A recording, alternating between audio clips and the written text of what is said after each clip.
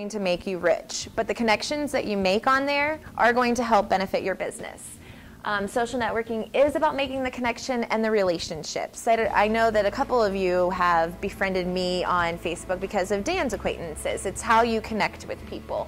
You interact, you talk to people, you share stories, photos, videos, anything you want. Dan's events I post to Facebook.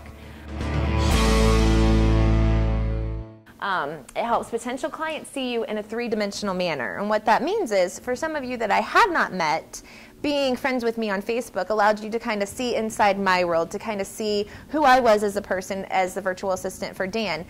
For new people who are not familiar with what Dan does, his Facebook page gives an idea of his events, what's going on in Dan's world, and kind of helps them so that they see them as a person, not just as somebody that's trying to sell me something. What I love about it is that I can call on, I have over 500 friends, and I can call on any one of those at any given time that I know may be able to benefit me in some way, shape, or form. There's 500 brains working together to give me the answer that I may not be able to find on my own.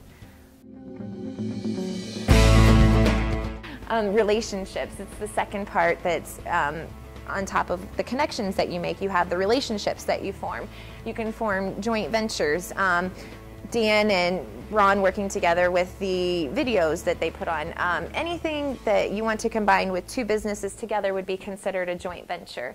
You can find new potential clients on Facebook, or MySpace, or whatever social networking forum you are using, you can find. And you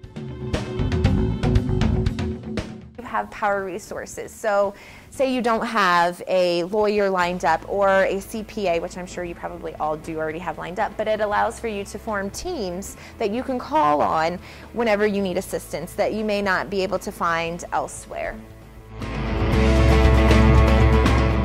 There's not just kids out there. There are, all of you guys, are out there looking to make real connections with people and trying to get to know them. That if you just went to a network, you can go to a national networking event and meet these people, or you can just hop on Facebook. It's free.